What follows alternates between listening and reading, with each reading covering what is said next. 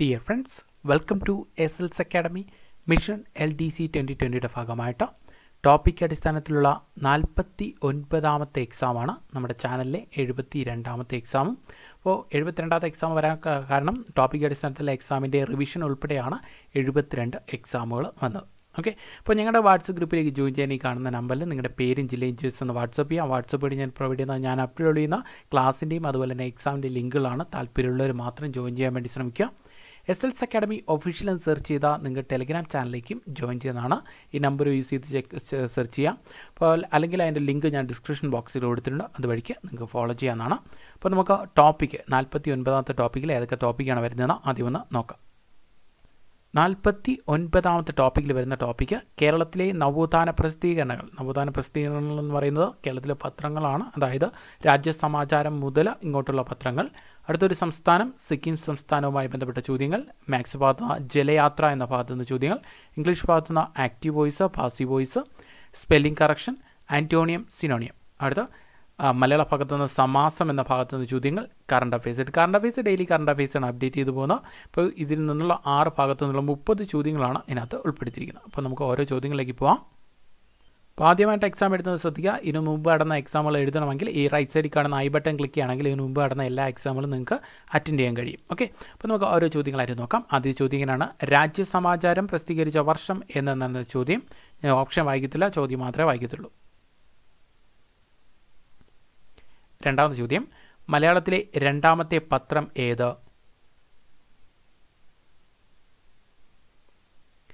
മൂന്നാമത്തെ ചോദ്യം, വാർത്തകൾക്കൊപ്പം ചിത്രങ്ങൾ ഉൾപ്പെടുത്തിയ ആദ്യ മലയാള പത്രം ഏത്?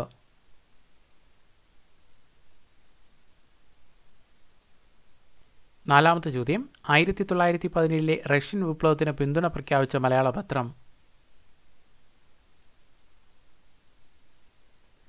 അഞ്ചാമത്തെ ചോദ്യം, മലയാളി പത്രം പ്രസിദ്ധീകരണം ആരംഭിച്ച വർഷം?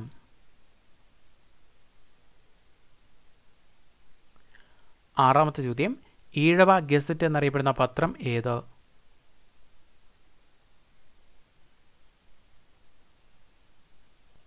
ഏഴാമത്തെ ചോദ്യം, നസ്രാണി ദീപികയുടെ പേര് ദീപിക എന്ന് ആക്കി മാറ്റിയ വർഷം? എട്ടാമത്തെ ചോദ്യം, സ്വദേശാഭിമാനി പത്രം ആരംഭിച്ചത് എവിടെ നിന്ന്?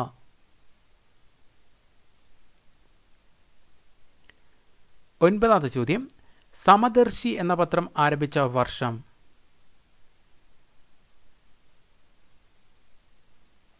പത്താമത്തെ ചോദ്യം, കോൺഗ്രസും യുദ്ധവും എന്ന തലക്കെട്ടിൽ ലേഖനം എഴുതിയ പേരിൽ നിരോധിച്ച പത്രം ഏത്?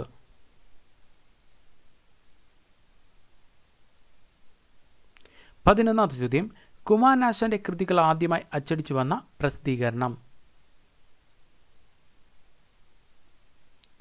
12ാമത്തെ ചോദ്യം, കേരള കൗമുദി ദിനപത്രമായ വർഷം?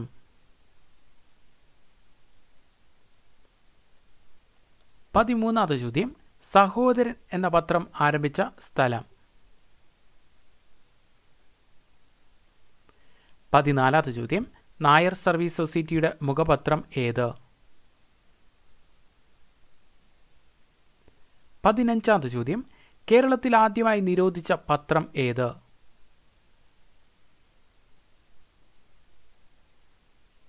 16ാമത്തെ ചോദ്യം, പ്രഭാതം പത്രത്തിന്റെ ആദ്യ പത്രാധിപരാര്?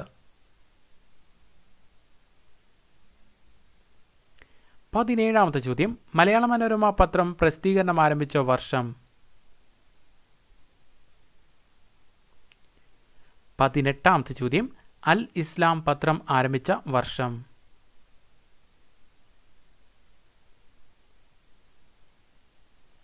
19ാമത്തെ ചോദ്യം, യുക്തിവാദിയുടെ സ്ഥാപകൻ ആര്? യുക്തിവാദി മാസികയാണ്. 20ാമത്തെ ചോദ്യം, national research centre for orchid സ്ഥിതി ചെയ്യുന്നത് എവിടെ?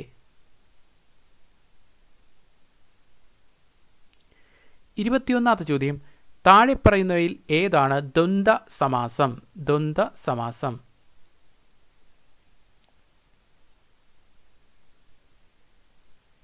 22ാമത്തെ ചോദ്യം, സിനോണിയം ഓഫ് കോർഡിയൽ? 23ാമത്തെ ചോദ്യം ആന്റോണിയം ഓഫ് കെയർ. 24ാമത്തെ ചോദ്യം choose the correctly spelled word.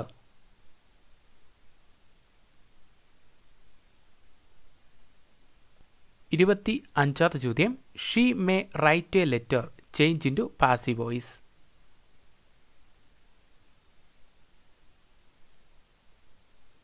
26ാമത്തെ ചോദ്യം നിർധനരായ അമ്മമാർക്ക് മക്കളുടെ വിദ്യാഭ്യാസത്തിന് സാമ്പത്തിക സഹായം നൽകുന്ന അമ്മവോതി പദ്ധതി ആരംഭിച്ച സംസ്ഥാനം ഏത്?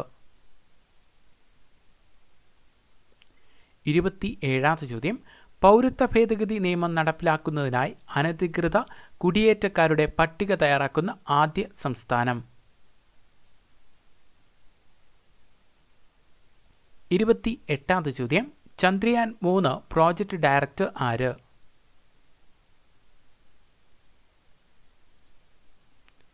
29ാമത്തെ ചോദ്യം ഒരാൾ ഒഴുക്കിന് അനുകൂലമായി 40 കിലോമീറ്റർ 5 മണിക്കൂർ കൊണ്ട് ഒഴുക്കിന് എതിരായി 18 കിലോമീറ്റർ 3 മണിക്കൂർ കൊണ്ടും സഞ്ചരിക്കുന്നു എങ്കിൽ ഒഴുക്ക് വെള്ളത്തിലെ വേഗത എന്ത്?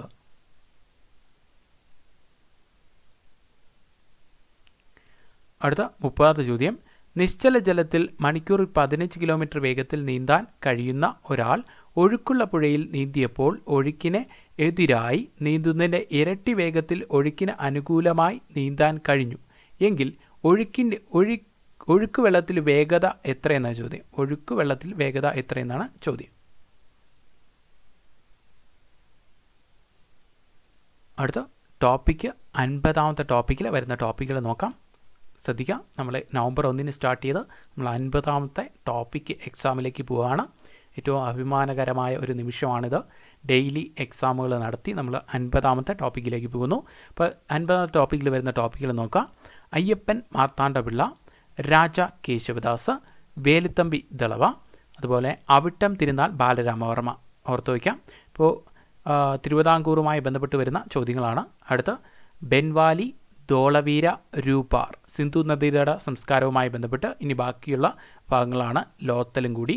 അപ്പോൾ ഇത്രയും കൂടെ ആകുമ്പോൾ സിന്ധു നദീതട സംസ്കാരം തീരും. അടുത്ത ഒരു സംസ്ഥാനം നോക്കുന്നു, ഹരിയാന. അപ്പോൾ ഇത്രയും ഭാഗങ്ങൾ ജി കെയുമായി ബന്ധപ്പെട്ട് ഇത്രയും ഭാഗങ്ങളാണ് ഉണ്ടാവുക. അടുത്ത മാത്സ് ഭാഗത്തുനിന്ന് ജലയാത്ര എന്ന ഭാഗത്തുനിന്ന് ചോദ്യങ്ങൾ, ഇംഗ്ലീഷ് ഭാഗത്തുനിന്ന് active voice, passive voice, spelling correction, antonym, സിനോണിയം. അടുത്ത മലയാള ഭാഗത്തുനിന്ന് സമാസം, കറണ്ട് അഫയേഴ്സ്. ഇത്രയും ഭാഗങ്ങളായിരിക്കും 6 ഭാഗത്ത് നിന്ന് 30 ചോദ്യങ്ങൾ 50ാമത്തെ ടോപ്പിക് എക്സാമിൽ ഉണ്ടാവുക. ഓക്കെ, അപ്പോൾ നമുക്ക് നിങ്ങൾ എഴുതി വെച്ചിരിക്കുന്ന ഓരോ ആൻസറായിട്ട് നോക്കാം. എത്ര മാർക്ക് ലഭിച്ചു എന്ന് കമൻറ്റ് ചെയ്യാൻ മറക്കരുത്. ആദ്യ ചോദ്യം രാജ്യസമാചാരം പ്രസിദ്ധീകരിച്ച വർഷം എന്നാണ് ചോദ്യം. ഓപ്ഷൻ ബി ആണ് ഉത്തരം, 1847. രണ്ടാമത്തെ ചോദ്യം മലയാളത്തിലെ രണ്ടാമത്തെ പത്രം ഏത് എന്നാണ് ചോദ്യം. രണ്ടാമത്തെ പത്രം ഏതാണ്? പശ്ചിമോദയം. ഓപ്ഷൻ സി ആണ് ഉത്തരം, പശ്ചിമോദയം. അടുത്ത മൂന്നാമത്തെ ചോദ്യം വാർത്തകൾക്കൊപ്പം ചിത്രങ്ങൾ ഉൾപ്പെടുത്തിയ ആദ്യ മലയാള പത്രം ഏതെന്നാണ് ചോദ്യം. ഓപ്ഷൻ എ ആണ് ഉത്തരം, ജ്ഞാന നിക്ഷേപമാണ് വാർത്തകൾക്കൊപ്പം ചിത്രങ്ങൾ ഉൾപ്പെടുത്തിയ ആദ്യ മലയാള പത്രം. നാലാമത്തെ ചോദ്യം 1917 റഷ്യൻ വിപ്ലവത്തിന് പിന്തുണ പ്രഖ്യാപിച്ച മലയാള പത്രം ഏതെന്നാണ് ചോദ്യം. ഓപ്ഷൻ ഡി ആണ് ഉത്തരം, മിതവാദി. അടുത്ത അഞ്ചാമത്തെ ചോദ്യം മലയാളി പത്രം പ്രസിദ്ധീകരണം ആരംഭിച്ച വർഷം എന്നാണ് ചോദ്യം. ഓപ്ഷൻ സി ആണ് ഉത്തരം, 1886. അടുത്ത ആറാമത്തെ ചോദ്യം ഈഴവ ഗസറ്റ് എന്നറിയപ്പെടുന്ന പത്രം ഏതെന്നാണ് ചോദ്യം. ഓപ്ഷൻ ബി ആണ് ഉത്തരം, വിവേകോദയം. ഏഴാമത്തെ ചോദ്യം നസ്രാണി ദീപികയുടെ പേര് ദീപിക എന്ന് മാറ്റിയ വർഷം എന്നാണ് ചോദ്യം. ഓപ്ഷൻ ഡി ആണ് ഉത്തരം, 1938. അടുത്ത എട്ടാമത്തെ ചോദ്യം സ്വദേശാഭിമാനി പത്രം ആരംഭിച്ചത് എവിടെ നിന്ന് എന്നാണ് ചോദ്യം. സ്വദേശാഭിമാനി പത്രം ആരംഭിച്ചത് എവിടെ നിന്നാണ്? അഞ്ചുതെങ്ങിൽ നിന്നാണ്. ഓപ്ഷൻ സി ആണ് ഉത്തരം, 1905 അഞ്ചുതെങ്ങ്. അടുത്ത ഒൻപതാമത്തെ ചോദ്യം സമദർശി എന്ന പത്രം ആരംഭിച്ച വർഷം എന്നാണ് ചോദ്യം. ഓപ്ഷൻ ബി ആണ് ഉത്തരം, 1918 സമദർശി എന്ന പത്രം ആരംഭിച്ചത്. പത്താമത്തെ ചോദ്യം കോൺഗ്രസും യുദ്ധവും എന്ന തലക്കെട്ടിൽ ലേഖനം എഴുതിയതിൻ്റെ പേരിൽ നിരോധിച്ച പത്രം ഏതെന്നാണ് ചോദ്യം. ഓപ്ഷൻ സി ആണ് ഉത്തരം, അൽ അമീൻ. അടുത്ത 11ാമത്തെ ചോദ്യം കുമാരനാശാന്റെ കൃതികൾ ആദ്യമായി അച്ചടിച്ചു വന്ന പ്രസിദ്ധീകരണം ഏതെന്നാണ് ചോദ്യം. ഓപ്ഷൻ ഡി ആണ് ഉത്തരം, സുജന നന്ദിനി. അടുത്ത 12ാമത്തെ ചോദ്യം കേരള കൗമുദി ദിനപത്രമായ വർഷം എന്നാണ് ചോദ്യം. ഓപ്ഷൻ ബി ആണ് ഉത്തരം, 1940. 13ാമത്തെ ചോദ്യം സഹോദരൻ എന്ന പത്രം ആരംഭിച്ച സ്ഥലം എവിടെയെന്നാണ് ചോദ്യം. ഓപ്ഷൻ ഡി ആണ് ഉത്തരം ചേറായി. അടുത്ത 14ാമത്തെ ചോദ്യം നായർ സർവീസ് സൊസൈറ്റിയുടെ മുഖപത്രം ഏതെന്നാണ് ചോദ്യം. ഓപ്ഷൻ ബി ആണ് ഉത്തരം സർവീസാണ് പത്രം. അടുത്ത 15ാമത്തെ ചോദ്യം കേരളത്തിൽ ആദ്യമായി നിരോധിച്ച പത്രം ഏതെന്നാണ് ചോദ്യം. ഓപ്ഷൻ ഡി ആണ് ഉത്തരം സന്തുഷ്ടവാദി. 16ാമത്തെ ചോദ്യം പ്രഭാതം പത്രത്തിൻ്റെ ആദ്യ പത്രാധിപൻ ആരെന്നാണ് ചോദ്യം. ഓപ്ഷൻ ബി ആണ് ഉത്തരം EMS നമ്പൂതിരിപ്പാട്. 17ാമത്തെ ചോദ്യം മലയാള മനോരമ പത്രം പ്രസിദ്ധീകരണം ആരംഭിച്ച വർഷം എന്നാണ് ചോദ്യം. ഓപ്ഷൻ ഡി ആണ് ഉത്തരം 1890. മലയാള മനോരമ കമ്പനി സ്ഥാപിച്ചത് 1888. മലയാള മനോരമ പത്രം ആരംഭിച്ചത് 1890 ആണെന്ന് ഓർത്തു വയ്ക്കുക. 18ാമത്തെ ചോദ്യം അൽ ഇസ്ലാം പത്രം ആരംഭിച്ച വർഷം എന്നാണ് ചോദ്യം. ഓപ്ഷൻ എ ആണ് ഉത്തരം 1918 അൽ ഇസ്ലാം എന്ന പത്രം ആരംഭിച്ചത്. അടുത്ത 19ാമത്തെ ചോദ്യം യുക്തിവാദി മാസികയുടെ സ്ഥാപകൻ ആരെന്നാണ് ചോദ്യം. ഓപ്ഷൻ സി ആണ് ഉത്തരം സഹോദരൻ അയ്യപ്പൻ. അടുത്ത 20ാമത്തെ ചോദ്യം national research centre for orchid സ്ഥിതി ചെയ്യുന്നത് എവിടെയെന്നാണ് ചോദ്യം. ഓപ്ഷൻ സി ആണ് സിക്കിമിലാണ് സ്ഥിതി ചെയ്യുന്നത്. അടുത്ത 21ാമത്തെ ചോദ്യം താഴെ പറയുന്നതിൽ ഏതാണ് ദ്വന്ദ്വ സമാസം ഏതെന്നാണ് ചോദിച്ചിരിക്കുന്നത്. ഓക്കെ, അപ്പോൾ ദ്വന്ദ്വ സമാസം ഓപ്ഷൻ സി ആണ് ഉത്തരം സുഖദുഃഖമാണ് ദ്വന്ദ്വ സമാസം. അപ്പോൾ എന്താണ് ദ്വന്ദ്വ സമാസം എന്ന് ചോദിച്ചാൽ പൂർവോത്തര പദങ്ങളിൽ തുല്യ പ്രാധാന്യം ഉത്തരപദത്തിനും തുല്യ പ്രാധാന്യമുള്ള പദങ്ങളെയാണ് എന്തെന്ന് പറയുന്നത് ദ്വന്ദ്വ സമാസം എന്ന് പറയുന്നത്. ക്ലിയർ? ഇപ്പോൾ വിഗ്രഹിക്കുമ്പോൾ എങ്ങനെയാണ് സുഖവും ദുഃഖവും സുഖദുഃഖത്തിന് വിഗ്രഹിക്കുമ്പോൾ എങ്ങനെ വരും സുഖവും ദുഃഖവും. സുഖത്തിനും പ്രാധാന്യമുണ്ട് ദുഃഖത്തിനും പ്രാധാന്യമുണ്ട്. തുല്യ പ്രാധാന്യമുള്ള വാക്കുകൾ വരുന്നതിനാണ് എന്തെന്ന് പറയുന്നത് ദ്വന്ദ്വ സമാസം എന്ന് പറയുന്നത്. അപ്പോൾ അതിനകത്ത് വിഗ്രഹിക്കുമ്പോൾ പൂർണ്ണമായി എന്താ സുഖവും ദുഃഖവും. ഓക്കെ, അപ്പോൾ അതിനകത്ത് എങ്ങനെയാണ് പൂർവോത്തര പദങ്ങളുടെ ഒപ്പം എന്ത് വരും സുഖവും. ഓക്കെ, സുഖവും ദുഃഖവും അല്ലെങ്കിൽ ഓ എന്ന് ചേർന്ന് വരും. ഓർത്ത് വയ്ക്കുക. അപ്പോൾ എന്താണ് പറഞ്ഞത് പൂർവോത്തര പദങ്ങളിൽ തുല്യ പ്രാധാന്യമുള്ള സമാസമാണിത് ദ്വന്ദ്വ സമാസം എന്ന് ഓർത്ത് വയ്ക്കുക. അപ്പോൾ നമ്മൾ 3 സമാസങ്ങൾ പഠിച്ചിട്ടുണ്ട്, ഓർമ്മയിരിക്കട്ടെ. അടുത്ത 22ാമത്തെ ചോദ്യം സിനോണിയം ഓഫ് കോർഡിയലിൻ്റെ സിനോണിയം സെയിം മീനിങ് എന്താണ് ചോദിക്കുന്നത്. അപ്പോൾ ആത്മാർത്ഥതയാണ്. കോർഡിയൽ എന്ന് പറഞ്ഞാൽ ആത്മാർത്ഥത. അപ്പോൾ ഏതാ വരുന്നത് ഓപ്ഷൻ ബി ആണ് ഉത്തരം സിൻസിയർ. ക്ലിയർ? സിൻസിയർ. ഓക്കെ, നമുക്ക് നോക്കാം. അടുത്ത ഓപ്ഷൻ കോൺഷ്യസിൻ്റെ സെയിം മീനിങ് എന്നാൽ കോൺഷ്യസ് എന്ന ബോധമുള്ളത് എന്നർത്ഥം. അപ്പോൾ അതിൻ്റെ സെയിം മീനിങ് ഏതാണ് അവെയർ. ഓക്കെ, ഏതാണ് അവെയർ. ഓർത്ത് വയ്ക്കുക അവെയർ. അടുത്ത കവേർട്ടിൻ്റെ സെയിം മീനിങ്. കവേർട്ട് എന്ന് പറഞ്ഞാൽ എന്താണ് പറയുക ഒളിഞ്ഞിരിക്കുന്നത് എന്നർത്ഥം. അപ്പോൾ അതിൻ്റെ സെയിം മീനിങ് ഏതാണ് വരുന്നത് ഹിഡൻ. ഓക്കെ, ഏതാണ് ഹിഡൻ. ഓർത്ത് വയ്ക്കുക ഹിഡൻ. Covert hidden. അടുത്ത ഡെയറിൻ്റെ സെയിം മീനിങ്. ഡെയർ എന്ന് പറഞ്ഞാൽ ധിക്കരിക്കുക എന്നാണ് അർത്ഥം. അപ്പോൾ അതിൻ്റെ സെയിം മീനിങ് ഏതാ വരുന്നത് ചലഞ്ച്. Okay, challenge. ഓർത്ത് വെച്ചുക ചലഞ്ച്. അടുത്ത ആൻറ്റോണിയം ഓഫ് കെയർ എന്ന് പറയുന്നത് ജാഗ്രത അല്ലെങ്കിൽ എന്താണ് ജാഗ്രത എന്നാണ് അർത്ഥം. അപ്പോൾ അതിൻ്റെ ഓപ്പോസിറ്റ് എന്താണ് നെഗ്ലക്റ്റ്. ഓപ്ഷൻ ബി ആണ് ഉത്തരം നെഗ്ലക്റ്റ് ഉപേക്ഷ. ഓക്കെ, കെയർ സംരക്ഷണം അല്ലെങ്കിൽ ചേർത്ത് പിടിക്കുക എന്നൊക്കെയാണ് അർത്ഥം. ജാഗ്രത കെയർ. ഓക്കെ, അതിൻ്റെ ഓപ്പോസിറ്റ് നെഗ്ലക്റ്റ്. അടുത്ത ക്ലോസിൻ്റെ ഓപ്പോസിറ്റ് എന്താണ് ക്ലോഷർ. ഓർമ്മയുണ്ടോ എന്താണ് ക്ലോഷർ എന്ന് പറഞ്ഞാൽ? ക്ലോഷർ എന്ന് പറഞ്ഞാൽ എന്താ മറച്ചു വയ്ക്കുക എന്നർത്ഥം. അപ്പോൾ അതിൻ്റെ ഓപ്പോസിറ്റ് എന്താണ് ഡിസ്ക്ലോസർ. ഓക്കെ, ഡിസ്ക്ലോസർ എന്ന് പറഞ്ഞാൽ വെളിപ്പെടുത്തുക. ഡിസ്ക്ലോസർ. ക്ലിയർ? ഓർത്ത് വയ്ക്കുക. അടുത്ത കോമൺ എന്ന് പറഞ്ഞാൽ സാധാരണമായത് എന്നർത്ഥം. പൊതുവായത് സാധാരണമായത്. അതിൻ്റെ ഓപ്പോസിറ്റ് എന്താണ് അൺകോമൺ. Okay, uncommon. ഓർത്ത് വയ്ക്കുക അൺകോമൺ എന്നാൽ അസാധാരണമായത്. അടുത്ത കൺസീൽ എന്ന് പറഞ്ഞാൽ കൺസീൽ എന്ന് പറഞ്ഞാൽ ഒളിച്ചു വയ്ക്കുക എന്നർത്ഥം. അപ്പോൾ അതിൻ്റെ ഓപ്പോസിറ്റ് എന്താണ് കൺസീലിൻ്റെ ഓപ്പോസിറ്റ് റിവീൽ. ഓക്കെ, റിവീൽ എന്ന് പറഞ്ഞാൽ എന്താണ് പരസ്യപ്പെടുത്തുക, രഹസ്യം വെളിപ്പെടുത്തുക അല്ലെങ്കിൽ പരസ്യപ്പെടുത്തുക എന്നർത്ഥം. റിവീൽ. ഓക്കെ, അടുത്ത choose the correctly spelled word എന്നാണ് ചോദിക്കുന്നത്. അപ്പോൾ ഇതിനകത്ത് ഏതാണ് correct spelled word? Option C ആണ് ഉത്തരം അഡിക്വേറ്റ്. ADEQUAT ആണ്. അഡിക്വേറ്റ് ആണ് കറക്റ്റ് സ്പെല്ലിംഗ്. അപ്പോൾ നമുക്ക് നോക്കാം. കമ്മിറ്റ്മെൻ്റ് ആണ് സ്പെല്ലിംഗ്. അപ്പോൾ എന്താണ് തെറ്റ്? COMMIT. ഒരു ടി മാത്രം മതി. ഓക്കെ, കമ്മിറ്റ്മെൻറ്റിന് 2 ടി വേണ്ട. COMMIT MENT ആണ് കമ്മിറ്റ്മെൻറ്റ്. ഓക്കെ, അടുത്ത അസാസിൻ എന്നാണ് സ്പെല്ലിംഗ്. അസാസിൻ്റെ സ്പെല്ലിംഗ് ആണ് ASSASSIN ആണ്. ASSASSIN ആണ് അസാസിൻ്റെ സ്പെല്ലിംഗ്. ക്ലിയർ? അപ്പോൾ ഒരു എസും കൂടെ വേണം. അടുത്ത കാറ്റഗറിയുടെ സ്പെല്ലിംഗ്. കാറ്റഗറിയുടെ സ്പെല്ലിംഗ് എന്താണ്? CATEGORY ആണ് കാറ്റഗറിയുടെ സ്പെല്ലിംഗ്. അപ്പോൾ ഈ അല്ല O ആണ് വരേണ്ടത്. ക്ലിയർ ആണോ? അപ്പോൾ അടുത്ത ചോദ്യത്തിലേക്ക് പോകാം. അടുത്ത 25ാമത്തെ ചോദ്യമാണ് she may write a letter change to passive voice എന്നാണ് ചോദ്യം. അപ്പോൾ നമ്മൾ കഴിഞ്ഞ ക്ലാസ്സിൽ പഠിച്ചു വന്നതുപോലെ 2-3 മോഡൽ പഠിച്ചിട്ടുണ്ട്, 6 മോഡൽ പഠിച്ചിട്ടുണ്ട്. അടുത്തതിന് 3 മോഡലും കൂടെ പഠിച്ചിട്ട് നമുക്ക് ഈ ആൻസറിലേക്ക് വരാം. ശ്രദ്ധിക്കുക, 7ാമത്തെ മോഡലാണ് ആക്റ്റീവ് വോയിസിൽ വില്ല് shawl plus V1.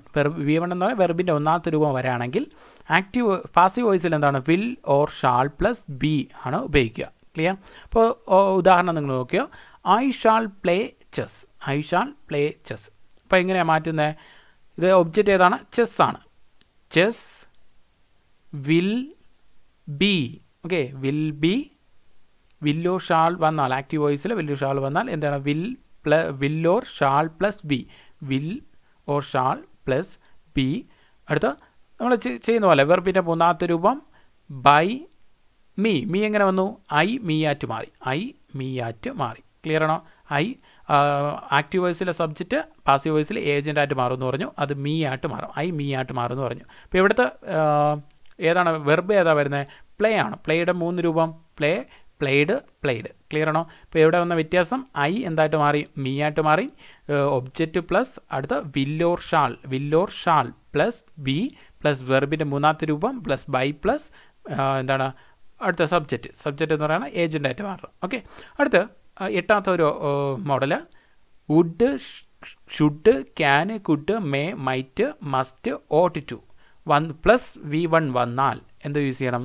Would, should, can, could, may, might, must, ought two plus B ഉപയോഗിക്കണം. ഓക്കെ, ശ്രദ്ധിച്ചോളൂ. He must send the letter. അപ്പോൾ എന്താണ് ഇവിടുത്തെ ഒബ്ജക്റ്റ്? ഏതാണ്?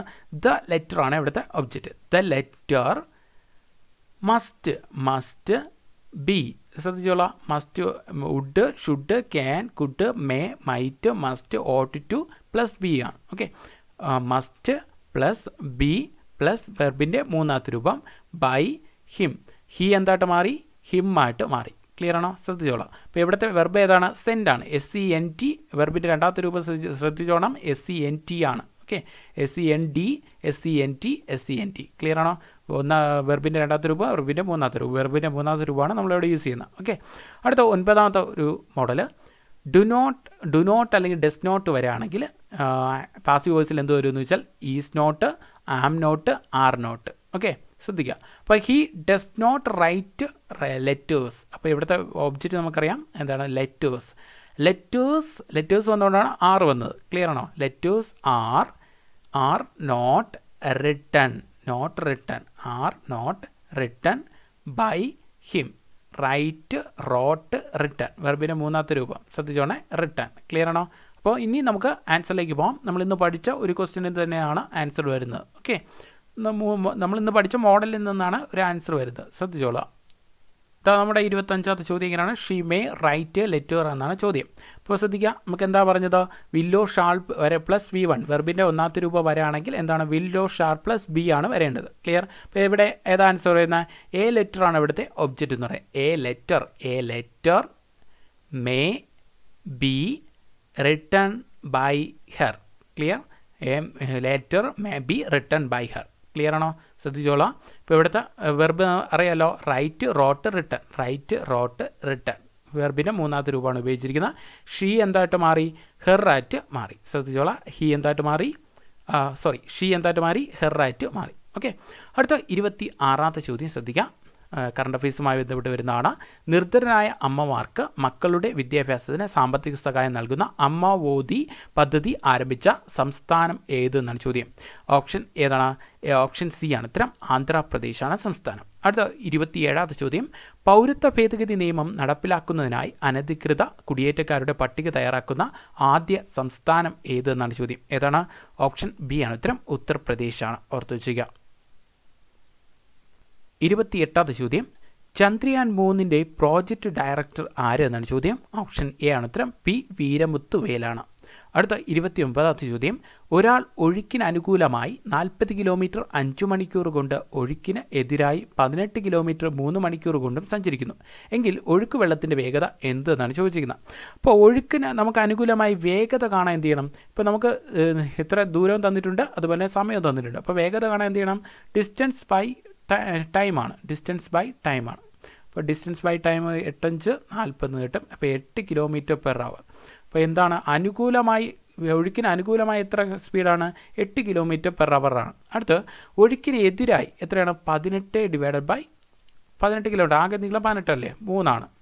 എത്രയാണ് 18 എന്ന് പറഞ്ഞാൽ 6 3 18, 6 km/h. ഓക്കെ, ഇനി എന്താണ് കാണേണ്ടത് എങ്കിൽ ഒഴുക്ക് വെള്ളത്തിൻ്റെ വേഗത എന്താണ് ചോദിച്ചിരിക്കുന്നത്? ഒഴുക്ക് വെള്ളത്തിൽ നമ്മൾ പഠിച്ചിട്ടുണ്ട്. ഒഴുക്ക് വെള്ളത്തിൽ എങ്ങനെയാണ് കണ്ടെത്തേണ്ടത്?